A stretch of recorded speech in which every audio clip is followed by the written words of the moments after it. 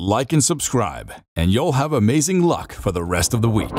Hello, my friends. The sea is one mystery-ridden place, mostly just because of how inaccessible it is. Thankfully, we have submarines that can access some of the remotest depths of the ocean. And some of the stuff uncovered is quite interesting. Like this big fella here, a beautiful yet deadly natural phenomenon, and a castle that you'd rather not visit. Alright, let's do this. Lake of Skeletons. India's Skeleton Lake, yes, that's actually its name, is home to an age-old mystery. Just as the name suggests, it's home to countless human skeletons, with the oldest ones going as far back as 1,200 years, some with flesh still intact. Several studies of the skeletons have revealed that a lot of people have succumbed to head injuries, which is quite interesting, considering that the collection spans more than one generation. How is it possible for these people to meet the same unfortunate end at the exact same spot? Who knows? Black Sea Underwater River. If unknown skeletons weren't surprising enough for you, welcome to the world of underwater rivers, or more specifically, the Black Sea Undersea River. It has all the bells and whistles of a surface river, including floodplains, tributaries, riverbanks, and rapids, but with the added whimsy of being below a large water body, and it's not alone. A few other underwater rivers have been uncovered in the Pacific Ocean, the Amazon, the Congo, and Bengal. Unfortunately, more comprehensive studies of these rivers is almost impossible because of their highly unpredictable nature.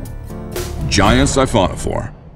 Giant siphonophores live up to 3,300 feet below the surface, which is to say they're not easy to come by.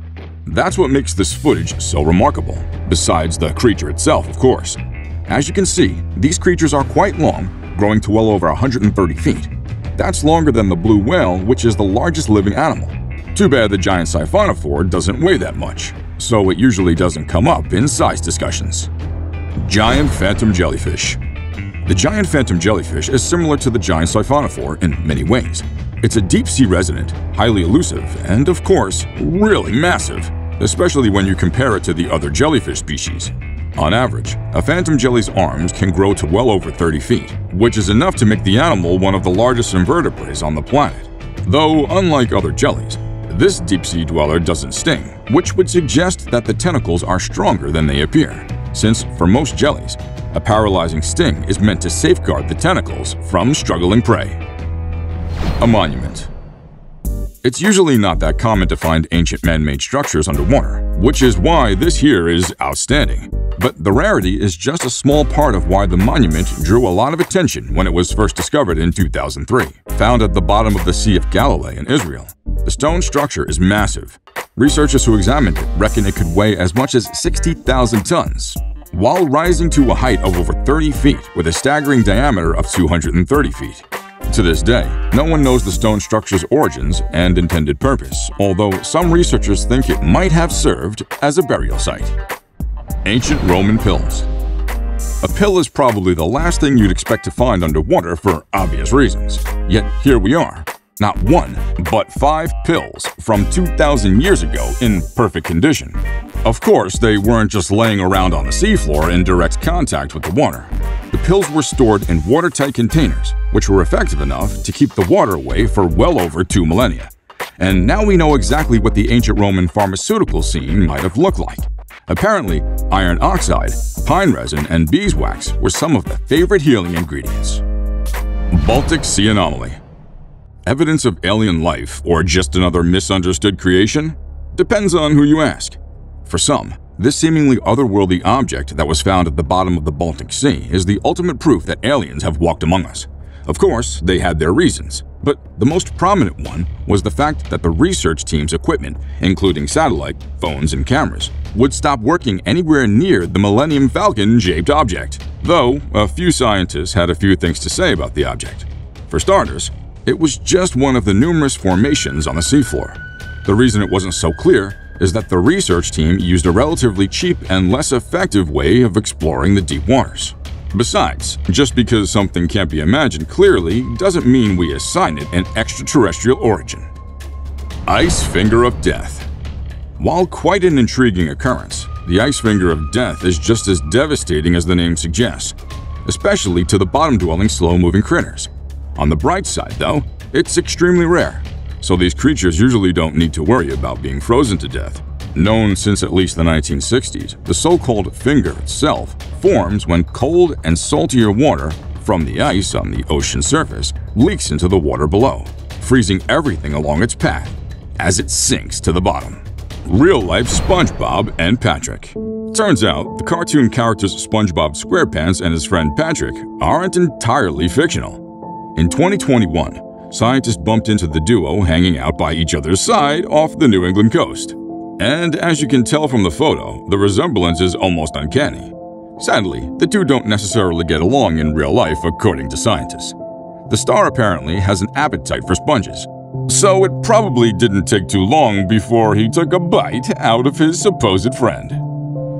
Lost treasure. 100 million, 1 billion, maybe 7 billion.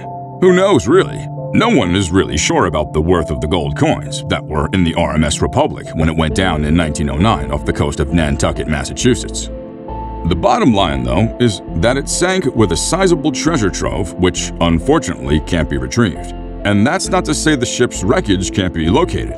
The century-old remains can easily be found 50 miles off the coast, about 270 feet below the surface. Several attempts to get to the wreckage itself, and thus the treasure, haven't been so successful. So, maybe you could figure it out and become a multi-billionaire. Stonehenge, but underwater. England's prehistoric Stonehenge has been a fascination since its discovery, largely because researchers can't seem to figure out exactly what its purpose is.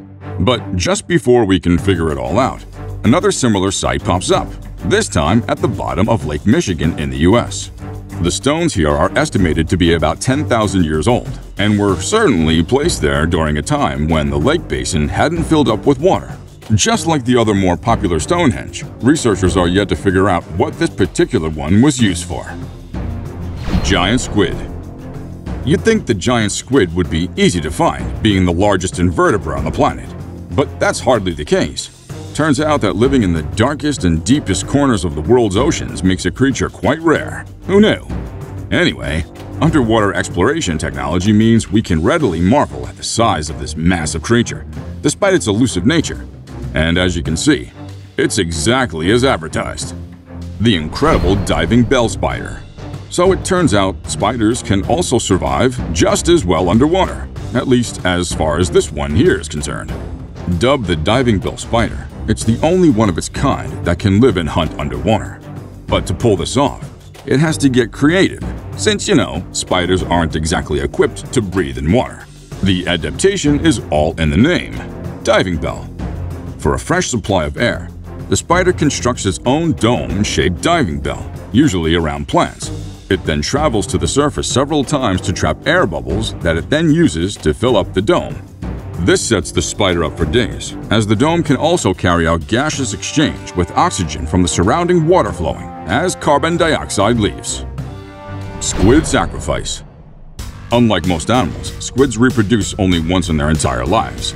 The countdown to their ultimate end starts as soon as the first egg arrives. That's because, unlike other egg-laying animals, squid carry eggs in their mouth well until they've hatched. That's not very ideal for feeding, as you'd imagine. So the mother squid will usually fall back on her stored energy to stay alive.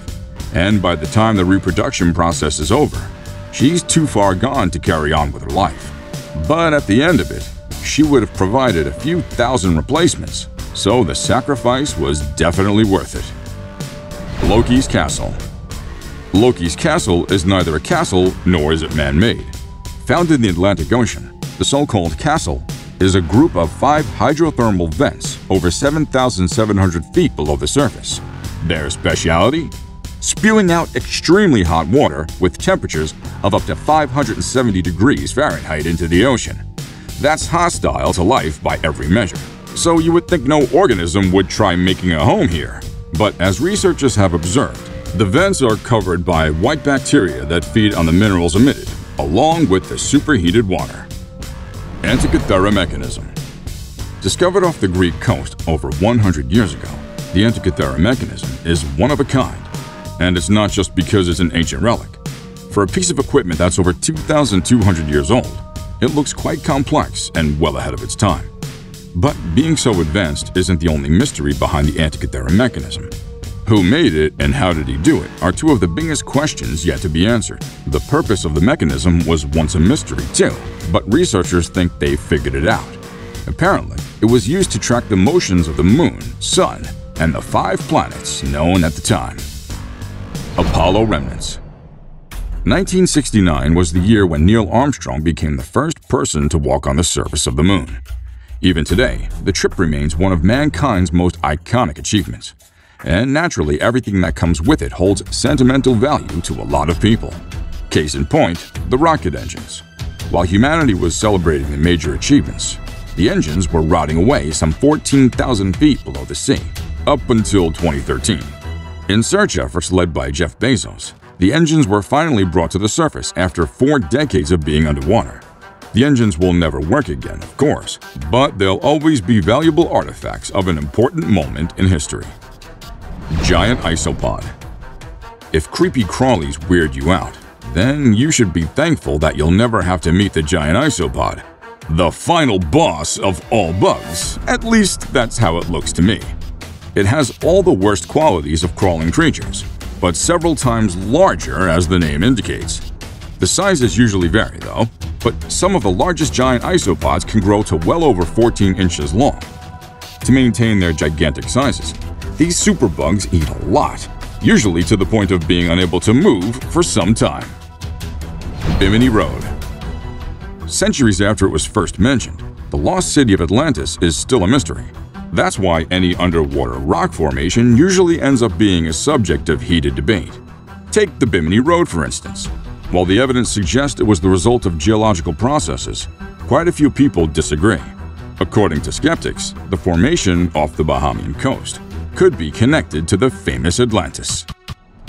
Pavlo-Petri. Like Atlantis, Pavlo-Petri is also ancient.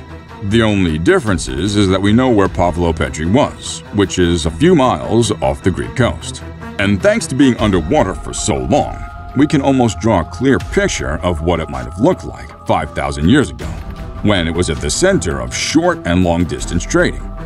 Archaeological evidence shows that the town could have lasted for at least 1,000 years before being erased by a series of powerful earthquakes. Until next time, adios.